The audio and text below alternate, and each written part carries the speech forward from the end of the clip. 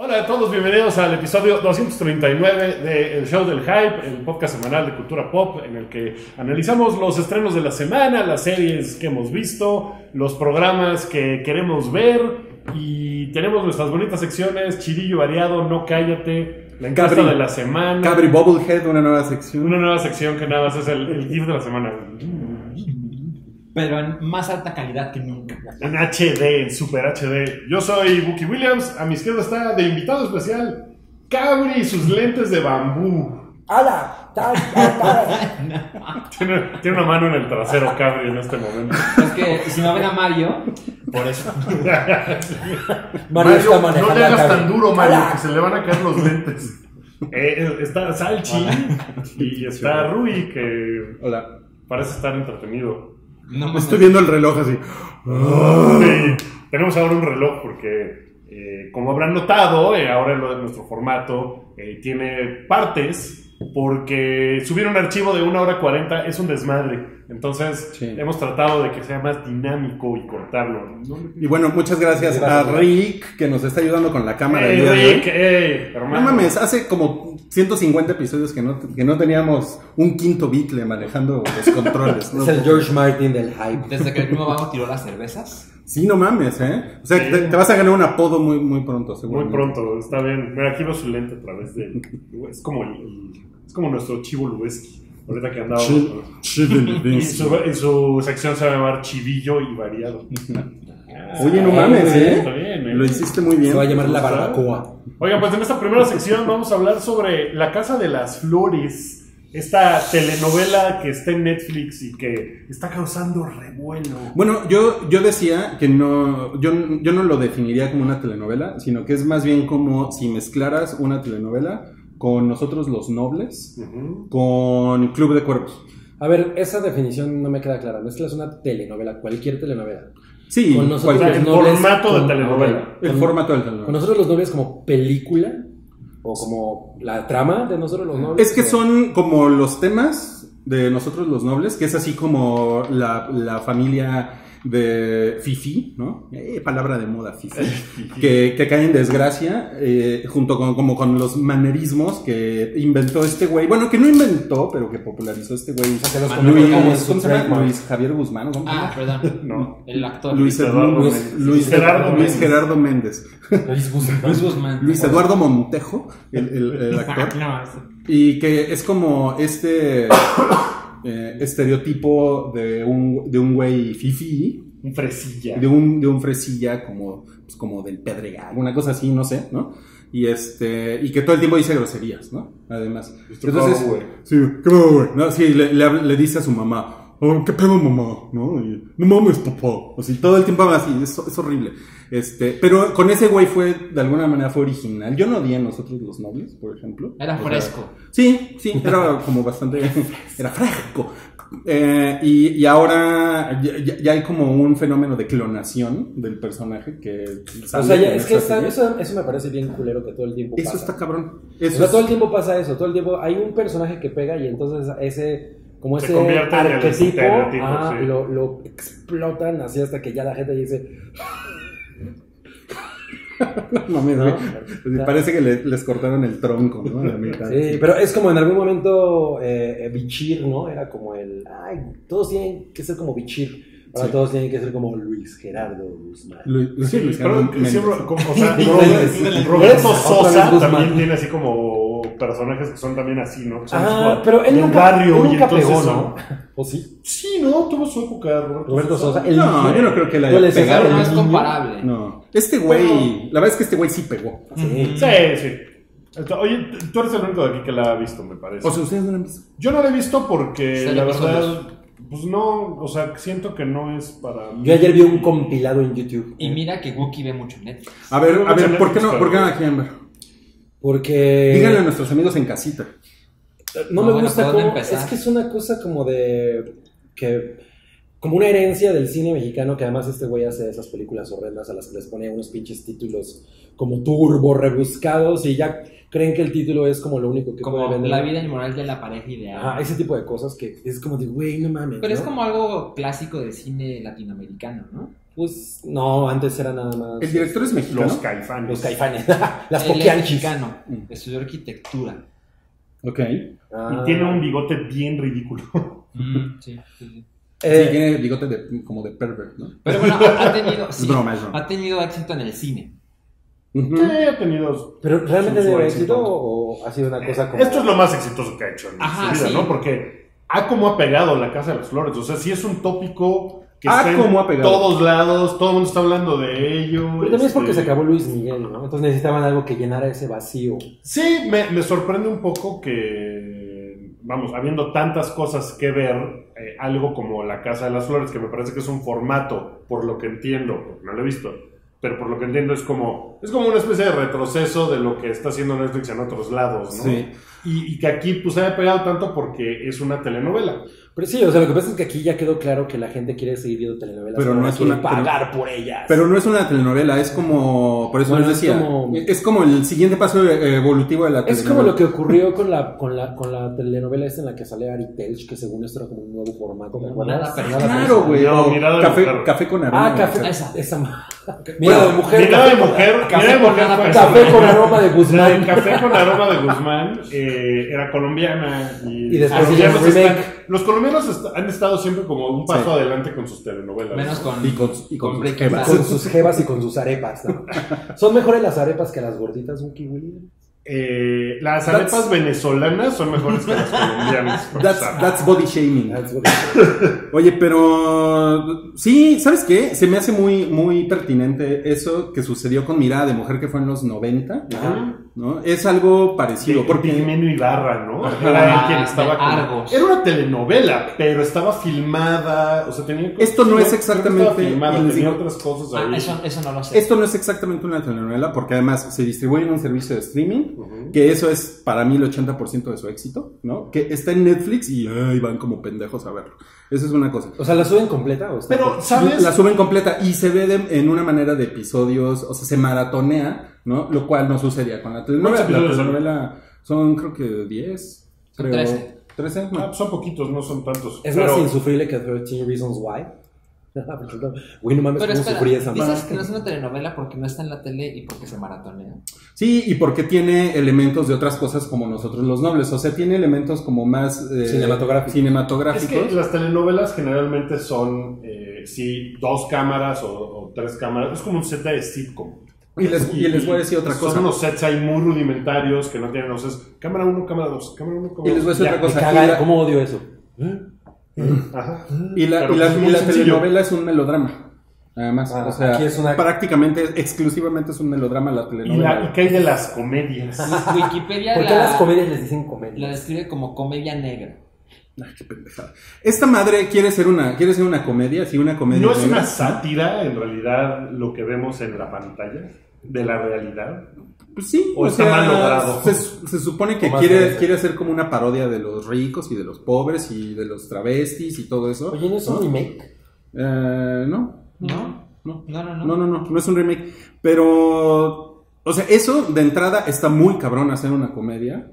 O sea, a mí me parece que es muy difícil. Es de lo más difícil. Claro. Sí, y seguramente sí, mucha gente se caga de la risa. Por ejemplo, con Cecilia Suárez, así de, porque como Rita. habla así, olvidé cancelar del mariachi, ¿no? Y ya es el no sé qué challenge, ¿no? Hablar como ella. Sí, y está eso cabrón, me pero es que pareció ¿saben bien qué? Es que a mí lo que me decepciona un poco, o sea, yo creo que La Casa de las Flores está de la verga, o sea, lo tengo que decir. La Casa de las Vergas. Vi La Casa de las Vergas está de las flores, o sea, vi 3 Calígula. episodios y no pasé. de 13, ahí. pero si son 10. 3, güey. Son 13. Y son 13, además. Pero a mí lo que me decepciona un poco es que me parece que son como... O sea, que es como necesidad de convertir todo en meme. O sea, como que... Es una estrategia de marketing eso, ¿no? Que Ajá, ya está muy estudiado. pero la gente, güey. O sea, la gente allá afuera, ¿no? Ujú. O sea, como que todo lo consumen ya en memes, ¿no? Así las noticias, los deportes, las series, todo es hacer un meme. La verdad, güey, qué hueva. Cada vez es más Qué chiquita hueva. la información que podemos procesar, ¿no? Ayer le comentaba yo a Salchi que, o sea, que veo como el fenómeno de ilustradores talentosos que tenían hace 2-3 años Instagrams que eran muy originales y que ahora lo único que hacen son playeras con memes, güey, ¿no? A mí me parece que es así de, güey, qué culero que estén convirtiendo, o sea, su parte de aportar algo a la cultura en eso. Pero ya no tienen que vivir, mi Ruy. Sí, eso lo entiendo, güey, pero ¿Y todo, sabes qué? no, Pero qué culero. también eso pasa con Netflix. O sea, esta serie Netflix la hace, la pone en su plataforma. Puede o no tener éxito. O sea, eso ya depende de la gente. Y la gente se volcó en esto de una forma que va a hacer que el resto de las series que produzca Netflix para Latinoamérica, para México en específico, van a ser así, Claro. ¿no? O sea, no van a ser una cosa como Dark, que es una serie de Netflix alemana, para el mercado mexicano, porque seguramente, no sé cuánta gente haya visto Dark En Netflix aquí, pero, o sea, podrían hacer una cosa súper chingona. Encima lo hemos platicado, en México la cantidad de historias que se pueden contar Sí, claro. chingonas son así, o sea, quitas una ecobici y hay una historia chingona que contar, ¿no? Y no, o sea, todavía los medios prefieren contar eso. Ahí está el guión, alguien toma una ecobici, ve No su mames. vida, y cuando la deja al Toda- final del toda- episodio, Lo todas las atropellan. alguien toma Todas la las bici. nalgas que han pasado por esa ecobici tienen una historia que contar. No mames, claro, o sea, pero el formato de esto, que Hace es como algo, Ventura. o sea, que salga Verónica Castro, por ejemplo, me hace pensar, pues está muy arraigado el pedo de las Lo telenovelas. que era de ella, ¿no? ¿Saben qué me parece Pues muy no sé, cagado? lo hace bien Verónica Castro, O ni sea, sé. yo te escucho y es así como... Yo pensaba eso con la serie de Luis Miguel. O sea, Yo estoy más de tu lado que, o sea, a mí me parece que la serie de Luis Miguel es más eso que una cosa realmente es valiosa. esta idea de poner el talento mexicano de, güey, tú haces tele, culera, vente a hacer cosas en Netflix, y la gente lo ve en la tele y dice, qué mierda, y la gente lo ve en Netflix y dice, no mames, quiero ver el que sigue. Es como si Netflix filtrara la mierda, ¿no? Ah, si está en Netflix es por algo, güey, ¿no? Y en realidad, güey, es Verónica Castro hablando como Rosa Salvaje, ¿no? Es que el pedo es que, o sea, cuando lo publicamos hace 2 semanas apenas y ni siquiera había salido, creo, la Casa de las Flores. Cuando Netflix empezó a hacer cosas, era de, no mames, está bien chingón, tengo que verla. Y ya salió esta otra serie, la tengo que ver. Y ya salió la película de Beast of No Nation, la tengo que ver. Ya. Y de repente Netflix te aventó 1000 madres y como que te quedaste en el tren de, este Netflix, lo tengo que ver porque está chingón. Cuando no es cierto. El Pero yo 80% de las cosas que están en Netflix, ¿qué hace Netflix? Yo me No están desencanté chingonas. rápido de eso. Había esta serie de la morra que estaba bien guapa, que era como... Hacía su ropa y la vendía en eBay. No me acuerdo cómo era, ¿cómo se llamaba? Se llamaba... Girl Boss. Ajá, sí. Como que los primeros 3 episodios dije, güey, está de huevos nomás, ¿no? Y como que me perdió medio rápido. Y entonces empecé a acostumbrarme a que pasara eso con Netflix. A mí, por ejemplo, me pasó con Stranger Things. Es una cosa con la que yo no conecté para nada. O sea, la vi completa y todo y dije, está chingón. Pero me desencantó, cabrón. La única cosa como serie que... así tal cual serie que yo he visto en Netflix, que es producción original de Netflix y estoy cagado con eso, ha sido Mindhunter, ¿no? O sea, soy muy fan de yo creo que Netflix tiene 200 cosas que están de poca madre, güey, que están increíbles. Pero no siento que sus series, o sea, ese formato, ahí sea como lo más chingón. Yo prefiero otras cosas, por ejemplo, a mí me encantó Nailed It, fue una mierda, ¿no? Es un programita así súper pendejo, ¿no? Con un recurso muy simple, pero no es una serie, ¿no? Y no es una serie cosa muy dramática, cabrona, por ejemplo. Tal. Agretsuko es una cosa muy cabrona, ¿no? Sí, pero hablando de Netflix, Pero la México, serie, esa... o Latinoamérica. No, es que está muy cagado como ahorita todo lo que ustedes están usando como ejemplos chingones, todos son en inglés. Ajá, exacto. Es justo el Claro, punto. pero el punto al que voy, Netflix, pues es un negocio. Si Netflix hiciera No, güey, el Dark, yo no pago Netflix. yo lo veo en Roku. Lo veo en YouTube. O sea, si Netflix hiciera una serie súper chingona, súper oscura, pon tú que hicieran, voy a hablar, las Poquianchi, y hacen una serie dramática de las Poquianchi, que es del misterio de las Poquianchi, cómo las agarraron. ¿Son las madre. Poquianchi o las Poquianchis? Los Poquianchis. No, Pero estoy dejando que Wookie diga puras tonterías. Porque no lo quiero interrumpir. Creo que es en No, plural, las las Poquianchis, ¿no? No, pues es como los García.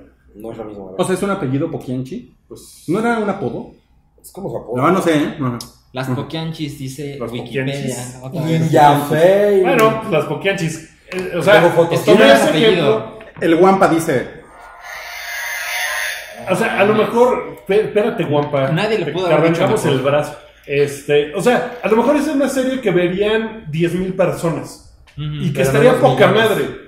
Pero haces una cosa como Club de Cuervos, que La vio un uno de chingo de nosotros vimos y un chingo de gente la vio porque un chingo de gente le gusta. Netflix tiene sus Oye, algoritmos imagínate, es muy una serie bien mexicana armados. de fútbol, güey. Totalmente mi pedo. No, pues no mames, estás... Mira, yo entiendo perfecto. Yo creo que el modelo de Netflix, el modelo de negocio, creo que ya nos quedó claro. Pero, o sea, sí están de acuerdo que Netflix se vendió en un principio como algo gourmet, ¿no? Bueno, ¿te y acuerdas acabó la siendo campaña tacos de contra- canasta, ¿no? La campaña contra Blim. Ayer campaña hablamos contra de- Blim, Ajá, güey. Uy, Claro. adiós a las telenovelas. Exacto. Y A todo ver el si mundo... te extrañamos. Bueno, ¿no? pero de pronto se encontraron con que a la gente mexicana sí le gusta eso.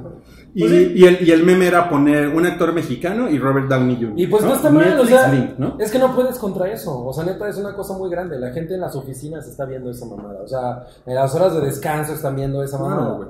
¿No? Entonces, no puedes con eso, pues obviamente si ahí está el negocio, ¿no? Te cuesta menos, es mucho más fácil, no tienes que hacer una pinche turboproducción, simplemente, Claro, claro. no, o sea, es una cosa ¿Sabes muy qué? sencilla. A mí, o sea, en verdad, a mí me parece que es una mierda, lo vuelvo a decir, La Casa de las Flores, pero si alguien se la pasa chingón, qué bueno. Ese no es mi pedo. Mi pedo es lo mismo que me pasó con la serie de Luis Miguel, que es como ver algo por el meme. Eso, ahí es donde yo ya, así como que la neta... ¿Sabes? Creo que con la serie de Luis Miguel Turn off, güey. hay un par de factores que la hacen distinta. O sea, sí se convirtió en el meme, pero no empezó como eso. Sí empezó como una cosa de, sé quién es este güey, ubico las canciones perfecto, medio sé la historia de este güey. No, pero hay además muchas estaba en cosas un que no momento sé. miserable ese güey. Además, Entonces se le ayudó un chingo. no, ahorita, güey, o sea, mi novia compró boletos para ir a ver a Luis Miguel en el Auditorio Nacional porque nunca hemos ido y es como de, güey, ese güey se va a morir y pues es un evento. Todos Está vamos a morir. culerísimo, pero Todos vamos a morir. está cagado ir a verlo en este momento porque es Spoiler. como el revival. Y tenía una cosa como de nostalgia más las historias veladas que no sabíamos de ese güey. Más lo Y creo naquito. que eso fue más lo que lo impulsó que el hecho de que fuera telenovelesco, porque no estaba chingón, pero tenía un personaje memorable, muy memorable. La Casa de las Flores tiene un personaje chingón. Pues no, pero el de Cecilia Suárez es como el que tiene... Como que lo están fascinado a la vendiendo, ¿no? gente, Así como, ajá. De hecho, he visto que las publicaciones de Netflix son comparándolo con el personaje de la morra esa también de Club de Cuervos, Isabel, ¿cómo se llama? Que tampoco está chingón. sí, bueno. O sea, es como cuando hizo Capadocia, ¿no? Y que también salía diciendo puras Capadocia era groserías, una inventando mierda, madres, y una no sé mierda. qué. ¿De quién era? De HBO. De HBO. Ah, HBO también es como de, es súper Lo gourmet. intentó. Y también las cosas que hacen latinoamericanas, pues tampoco han estado tan chingonas. Tú viste una ¿no? serie brasileña, ¿no? Una serie que se llama, que por cierto va a ser su última temporada, y que con eso podemos meternos ya al tema que sigue. Sí, metamos. se llama Caipiriña, la serie. Se llama Magnífica 60, que está chingona, está bien hecha, pero es una serie como histórica, y eso le da un... Pero es una cosa más, diferente. es una cosa más para brasileños, porque aquí Sí. no para nada. consumimos ese tipo de series. No, para aquí nada. no pegan, güey. Oye, La pero de las Eso en prostitutas Brasil, ¿no? tampoco Yo creo pegó. que ya le va. ¿Cuál era de las prostitutas? Se llamaban Se las llama- prostitutas. No, pues algo así. Se o sea, llamaba Las Las Prostitutas. prostitutas. No me acuerdo cómo se... Oye, pero cómo viene. se ¿Y qué opinas de llama. la que viene del 68? ¿Cuál es La esa? que Hay una viene del serie 68, que ¿así se llama? produce- O Híjole, sea, del número El 68. chavo del 68. El chavo del... Miren, Wampa tiene algo que decir. No, güey, la serie del 68 se llama... Se llama Tlatelolco. ¿Y quién la produce? ¿Para qué? Creo que es de Canal 11, pero está como en el pedo de... Miren, no importa que hablen, Wampa está cerca del micrófono. No mames, Wampita, la serie... Verano del 68, la serie censurada sobre la matanza de estudiantes. Pues no tengo idea que sea, pero... Sale Wherever Tomorrow, o si no se parece un chingo. Pues sí, sí se parece. Wow. Pues no sé cuál sea, pero pues... Pero bueno, Es de volviendo. es de Carlos Volado, no mames. No, güey, no, guácala. ¿No No la sé. vas a ver? No, Tú ves todo. pues veo Ya muchas cosas, ¿eh? Veo Ya muchas viste Luis cosas. Miguel y ya Bueno, viste la casa de No, las vi flores. 3 episodios de Luis Miguel la serie. Yo sí la vi completa. Bueno, el siguiente tema son las series que vienen, que se van a estrenar. Ahorita HBO está de propaganda, ¿no? Sí, Vino este güey. Andan vendiéndonos sus pinches chingaderas. El actor de Ballers el actor de Ballers que no es The Rock, vino a México ayer, creo, estuvo dando entrevistas. El socio de The Rock. El socio de The Rock. Se me acaba de ir su nombre, se llama Gary. Ese güey está cagado. Está poca madre. Ese güey es un gran personaje. Es muy cagado. ¿Saben qué? Ballers es una... Rob Corddry. No se llama Gary, se llama Rob Corddry. Está empezando la 4th temporada de Ballers. Pues yo te he hablado de ella mucho. Güey, no mames, yo ya estoy enamorado de esa pinche serie. Es maravillosa, es muy cagada. Está muy cabrón. ¿Y sabes qué? Y yo creo que, por ejemplo, alguien como Cabri, que no le interesa el fútbol americano, le gustaría Ballers porque es una serie que trata sobre el sórdido mundo de las putas, las drogas, el dinero, güeyes metidos en coca. Es como The Last Boy Scout. Y la amistad. Y al final la amistad. Güeyes metiéndose coca en yates. Está muy cagada, es muy buena. Todas las pendejadas que les pasan. No mames, está cagadísima. Todas las pendejadas que les pasan a estos güeyes. Y no mames, qué chingón de Rock, güey. No mames. No mames, ahora entiendo por qué se te pone dura cuando ves a The Rock. O sea, yo llevo hace 4 años que está ese se les ponen duros los pezones. Creo que ahora yo quiero ser la putita de The Rock. No mames. No mames, pues ya está. Güey, está increíble. Es que además... ¿Tú vas al día?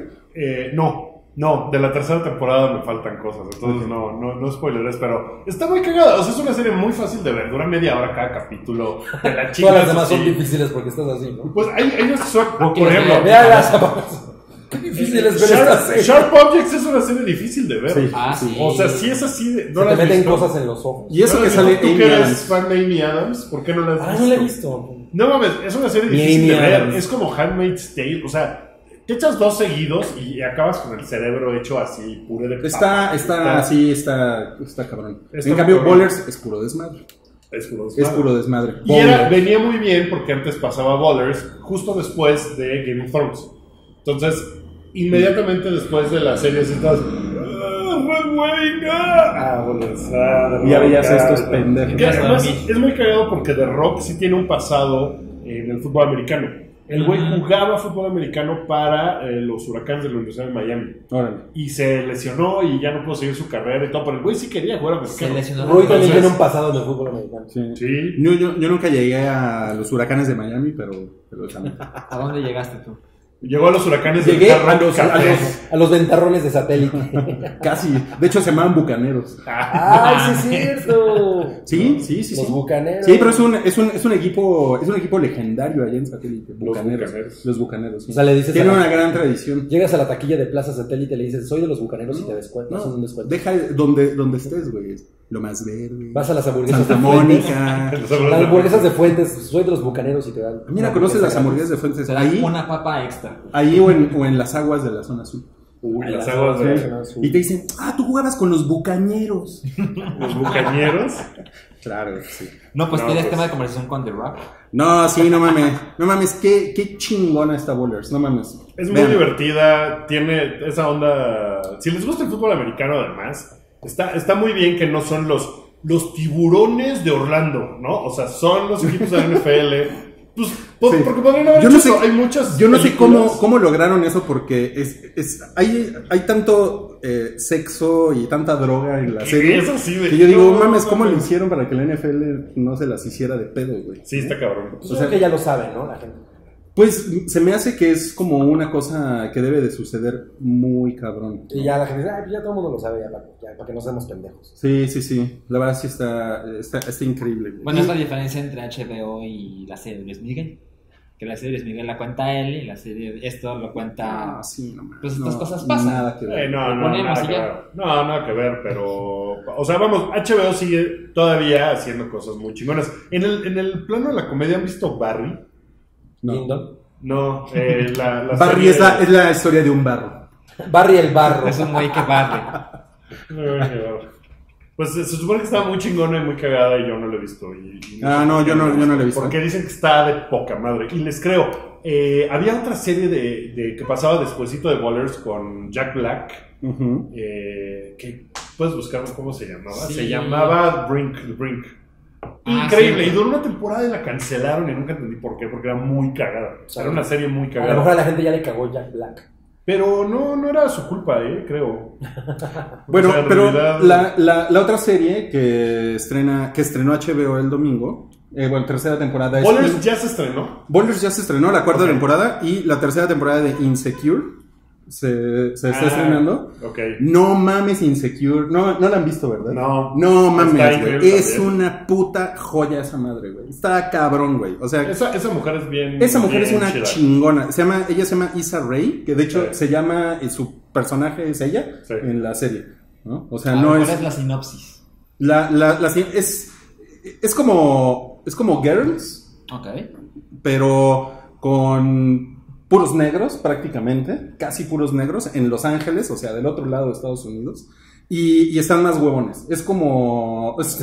¿Cómo están más huevones? O ¿O son sea, más grandes? Exacto, son más ¿Quieres ir al grandes. cine? No. Soy bien huevón. Suena muy emocionante. Cómete Ok. tu sopa. No, es que me da una... Discúlpenme por ser coloquial con ustedes. Ahora voy a hablar como si esto fuera un podcast del Colmex. Colmex, no mames. Bueno, entonces... Me parece que su personaje es algo anodino. es algo anodino. Tache, ¿no? Sonaste del Colmex. ¿No? Entonces, sí, o sea, como que ya están en los 30, así como llegando a los 30, o sea, es como otro tipo de situaciones y otro tipo de crisis. Pero no mames, esta vieja, Issa Rae, que es la que creó el programa, la que escribe, es como Lina Dunham, no, le pone una putiza, le da unas clases de guionismo a Lina Dunham. Muy cabrón, güey. Está cabrón, güey, o sea, por ejemplo, tiene un sketch que ella está imaginando cosas todo el tiempo y entonces ella rapea o hace como mini monólogos de 10, 15 segundos frente al espejo en diferentes situaciones, en el trabajo, con el güey, con la amiga, y esos le salen, güey, así que no mames, güey, es una cosa increíble, güey. O sea, es una vieja muy cabrona de talentosa y todas las situaciones están... O sea, supongo que si tienen como 30 años, 30 y tantos años, seguramente se van a identificar con un chingo de cosas. Y además tiene todo un discurso racial. Pero si soy negro, si no soy negro, no me identifico. No, porque tiene un discurso racial muy cabrón, porque se trata en muy buena medida, sobre cómo se ven los negros a sí mismos. Y cómo ellos están como interactuando con blancos, latinos, el pedo del racismo, o sea, negros racistas. Hay un episodio de negros siendo racistas con mexicanos, así que les dicen taco meat, ¿no? Y entonces entran en todas estas discusiones de no, güey, porque los negros no podemos ser racistas porque el racismo sistémico y la chingada, ya hay otro más así como de no, güey, no, Sucede en tiempo sí podemos actual. ser racistas. Sí, Okay. sucede ahorita. No mamen, está increíble Insecure, ¿eh? Está increíble. Si tienen HBO, Pues ya saben, amiguitos, si están pagando HBO o se están colgando del HBO del vecino. Sí he escuchado cosas brutales de Insecure, pero nunca he visto un ¿Brutales? episodio. Brutal. Ella es, o sea, yo la he visto a ella en entrevistas y es no una mames, bala, está cabrón. está Y muy los cabrón. personajes están súper bien armados y o sea, las 2 primeras temporadas te va contando una historia, pero muy bien, güey. Así, o sea, cierra perfectamente bien, así como todos sus arquitos narrativos, porque pues es chiquita, ¿no? O sea, son episodios de 30 minutos. Lo cierra cabrón y es muy cagado, güey. Verdaderamente, no mames. No sé por qué vergas no lo están viendo. Está bien Así hacer se las episodios de 30 minutos, ¿no? Yo creo que está es una poca buena madre. fórmula. Sí. Sí. Hay un chico de paja luego en las series y la neta es que 30 minutos está Sí, perfecto. exacto. Ahora, a lo mejor les da un poco de hueva porque como no tienen nada espectacular más que es una comedia con situaciones de gente que tiene 30 años. No hay así como hay un dragón, ¿no? ¿Han visto Broad City? No, pero se ponen bien... Broad City es increíble, güey. O sea, me suena que es un poco como por ahí, como en ese tenor. Sí, ¿No? cabrón. Broad City es increíble. Es increíble, Muy es cagado, increíble, sí, Broad City. Y son 8 episodios por temporada. O sea, son 4 horas por temporada. ¿Son 8 nada más? Qué cabrón. Roy lo sintió como 24. No mames, según yo duraba más.